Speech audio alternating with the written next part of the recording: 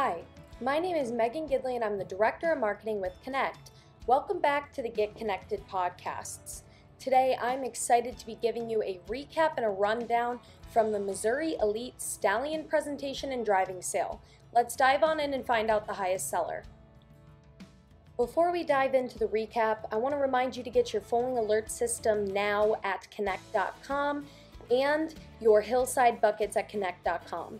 The Hillside buckets come with a 5-year limited warranty and are super heavy duty. Check them out now at our website www.connect.com. Let's dive on in.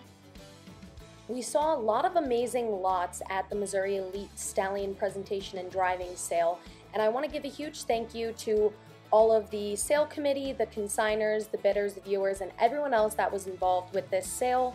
You made it a huge success, and we were really happy to be a part of your sale. Check out this crowd. We were all very excited and just having a wonderful time at this sale.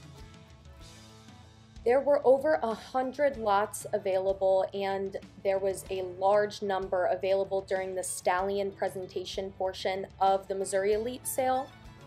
Now for the moment we've all been waiting for.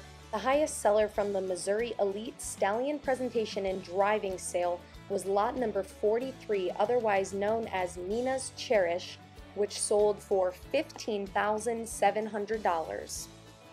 Nina's Cherish was a bay mare foaled in May of 2020. Nina's Cherish was described as a nice big family type mare, broke for the women with enough snap for the boys.